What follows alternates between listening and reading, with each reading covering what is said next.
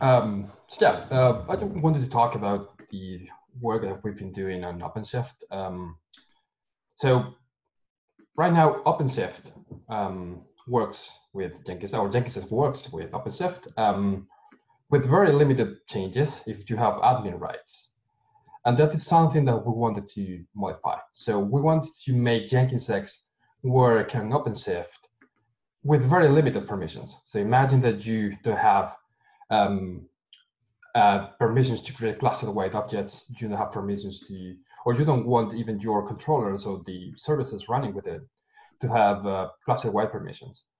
So we really went through amplification on how we create certain values or certain resources, and we tried to move away from creating like cluster-wide roles, for example, cluster role bindings, and instead we're focusing more on creating namespace roles in order to make our services work within the namespace. So this came with a set of challenges. For example, certain things that we do in Jenkins X require cluster-wide permissions. For example, upgrading the CRDs. Many of the Helm charts that we were adding were actually creating the cluster-wide permissions, so we had to modify that.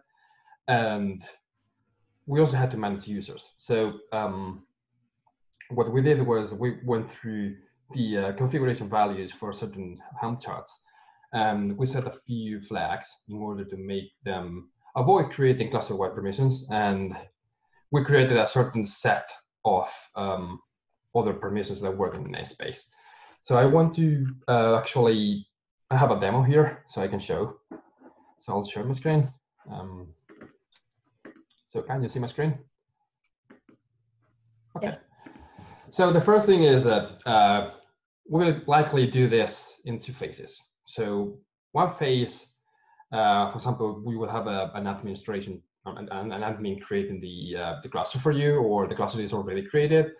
And the admin will need to execute certain commands or execute certain actions in order to prepare the cluster for the actual Jenkins execute installation. So in this case, we will ask the admin to actually execute this. So basically, this is basically CDL. We will apply basically a few files that we will be providing. This will create the JX namespace, the JX staging and production namespace. It will create a few service accounts in the Jenkins namespace. It will create a JX admin role, which we will then assign into other OpenShift user. It also creates a security context for one of our controllers, and it also adds detect on CRDs and JX CRDs, because it's the only moment where we're going to be certain that we have the permissions to execute this. So after this is done, it's super fast. Okay, now we have another user which is not going to be an admin, so which is called JX demo. Now we're going to be adding the JX admin role into the JX demo user. So JX admin is basically, it has all the necessary permissions. It basically has admin permissions on just the Jenkins X namespaces. So we are doing this on every single namespace that we create. So JX staging and JX production, right? Now we have this role added to the this user. So now we're going to switch to that user. So we do OpenShift login. Yes, user. We switch context. So now we can check we are with the correct user, which doesn't have permissions, for example, to get, the Kubernetes get all namespaces. You will see that you don't have permissions to place a bunch of things, which are cluster scoped or in different namespaces. So switching to the JX namespace, we will start the we will install Jenkins X now. So I already cloned the Jenkins X boot config. We're now open it, and we will have to do a few modifications here. It should be already done for me. Yes, so we changed the provider to OpenShift. We're going to be using Docker Hub as the registry. We already have the main created for the cluster, so no need to have external DNS or anything like that create the domain for you. We are going to be using root as its poser, which is basically the default for OpenShift. And that's it, really. So these are the modifications that we need to do in JS. Oh, one important one. We added a new property called strict permissions, which basically let us know that we don't have to create or attempt to create the classified permissions. So we're going to be using the roles and role bindings for certain namespaces only. So after this, another important modification that we have to do, this is more a limitation that we have right now, is that we can't really execute the boot steps conditionally. So in order to make this work for now, we have to manually delete certain steps from the boot pipeline. Hopefully this will not be necessary in the future. Right now, this is what we have. So for example, we don't want to execute the upgrade CRDs because we won't have the permissions to do so. We want to skip Valero too, because it installs some things that we are not going to have permissions to. We don't need Nginx controller because we already have the domain created for OpenShift. Same for cert manager, external DNS, everything. And well, what else? This should be here. So we don't want to install anything from cert manager. So we get rid of it until here. Yeah. So yeah, this is basically what we end up with. We've removed a few of these steps, and now we're going to start booting. So this is going to be much quicker than a normal boot because we are skipping a few of these steps. But just so you can see what it looks like in the end. So we are now going to be booting. Is it big enough, by the way? Wait, make it bigger anyway. Okay, so. Oh, I didn't do it right. Let's start again. So yeah, it's going to ask for the user stuff when you're booting Jenkins X. So for example, the name of the cluster and everything. We're going to be using the name of the context. So let's go to it. Yes. Cluster name, username, username.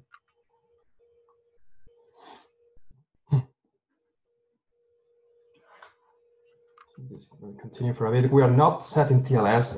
If you want to set up TLS, you can do it when creating the cluster, because basically the domain is already being managed by OpenShift. So you can create the cert manager, and you can create a certificate for it before actually running Jenkins X. So we are not going to manage it. We are not using any storage for now, so we get directly into setting this up. So admin, this one. Now I will use my API key, but I will delete it later, so no worries.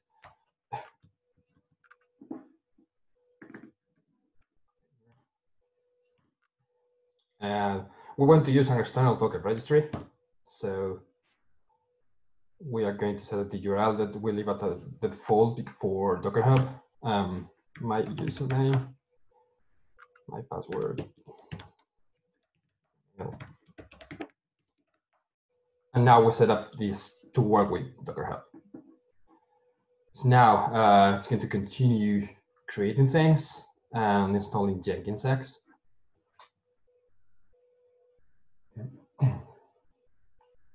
We're going to see certain configuration values now when it attempts to install Jenkins X. So as we can see here, for for certain things, for example, for Tecton, we are telling it not to create the CRDs when installing the Helm chart because we already did it in the admin phase. So this way, the administrator can actually set up everything for us, and we don't have to recreate certain things that we will not have values for. I mean, permissions for, right? And the same happens with our backend cluster. We are telling it not to use the cluster-wide permissions, and we're also doing the same for our own controllers. So, for example, let me try to find it. Here, for example, we are telling it, okay, we enable the controller build, control theme, but there should be some configuration over here. We are basically telling it not to use the cluster roles. Only right now, this is only working for OpenShift, and when running with cluster-wide, non-cluster-wide permissions. We're also telling this, we're going to be using the controller role here, basically because what we would have with a normal admin cluster is that we have the cluster-wide permissions, the cluster role bindings, so the user or Tecton bot in the JX namespace can actually install things in other namespaces because it has the admin rights.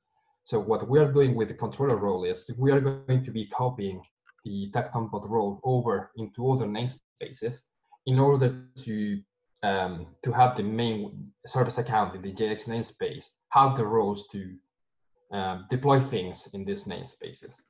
So, but for that, we need to copy the controller role into these namespaces in order to make it work. So, should be installing everything now. You can see it here. Okay, now it's creating everything. Let's hope it doesn't take too long. So there is something that hasn't made it into the code base yet, and it's the creation of the environment role binding. So the environment role binding, for those that don't know it, is basically a CRD that we have in Jenkins X, which is basically what makes the controller role actually work. So we're going to be telling it, okay, I want you to copy this role from this namespace into another namespace. So basically, we avoid creating cluster role bindings, and we just basically copy things over from one namespace to the other.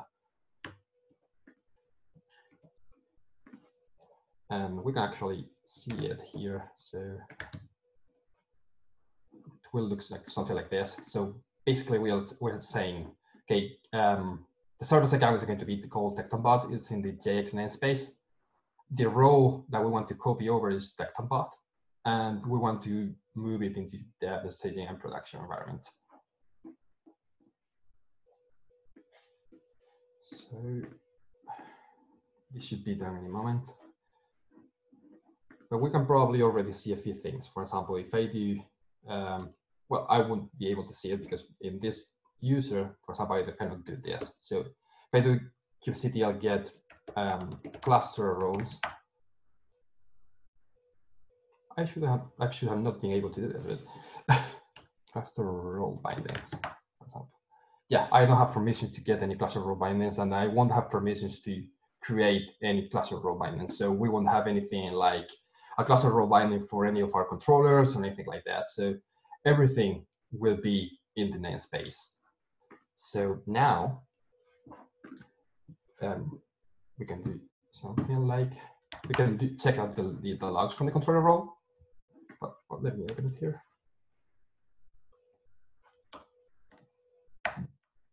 Now it's not doing anything, but the moment we apply the environment role binding,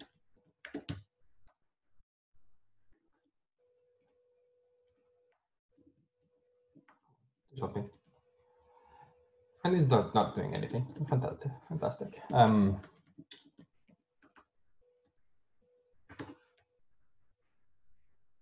The demo gods didn't like me. But what this should have done is basically move the TectonBot role over to the other namespaces, right? So that way we can actually run a quick start, and when it gets to a point where it has to deploy the Helm chart into the staging environment, it will have the tech.bot role over there. It will be able to deploy it, and you will be able to do a promotion to production, etc., without any classified permissions. Oh, there you go. So basically, it moved the role binding and the role to this namespaces. So yeah, that's basically it.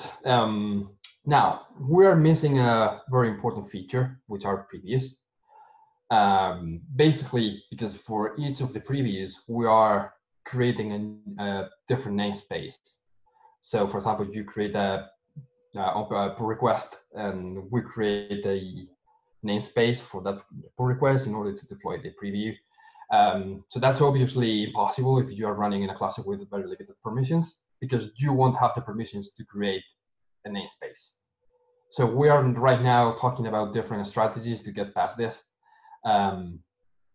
But we will basically come up with something with a design and make it work. But for now, previews are not working with it. OpenShift with limited permissions.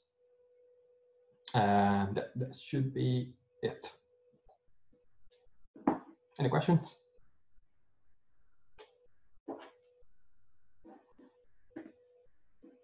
No questions. Could you speak a little bit about your thoughts around the solutions for the preview environments in a restricted environment? Yeah, so right now we have, or we like to think we have 3 different alternatives, right? So there's one alternative which will be letting the user create a different namespace. So create, for example, a JX previews namespace, and basically run every single quick start in that namespace, or every single preview in that namespace, sorry. So that would mean that every single resource in the application's charts would need to be made a template, basically, because they will basically clash. Imagine that you have a hard-coded name for a custom, for a config map. The moment you try to install the same Helm chart again, it will clash. So that would be a big limitation, and we'll have to be super careful about that. The other of the things we're considering is like having a pool of namespaces. For example, you have 10 namespaces that are going to be used for previews, and the moment you open 10 pull requests, they are going to be used. So the next pull request would have to wait for a namespace. The next preview will have to wait for a namespace to basically to become free, by either just making the bill wait or making it pass, and then you will be able to execute a command in order to create the preview in that namespace, or to try again, right?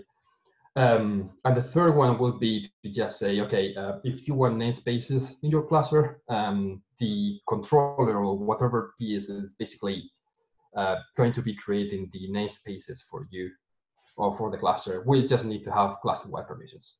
And if you want previews, you will need to give cluster-wide permissions to this controller.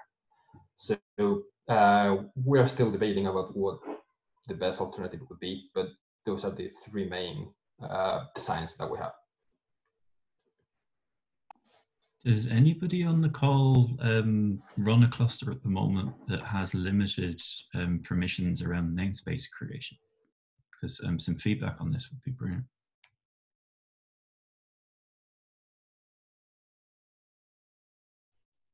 No?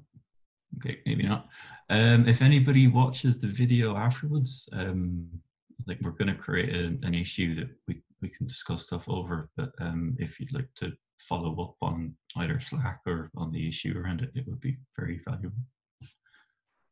We would love to have some feedback on this, because we know that the creation of namespaces in restricted OpenShift environments is usually tricky, because basically there's something that's very controlled. But we may be thinking that it's super hard to actually create namespaces or to give permissions to create namespaces, and then the reality is that it's not that hard, you know. So we would like to have some feedback on that.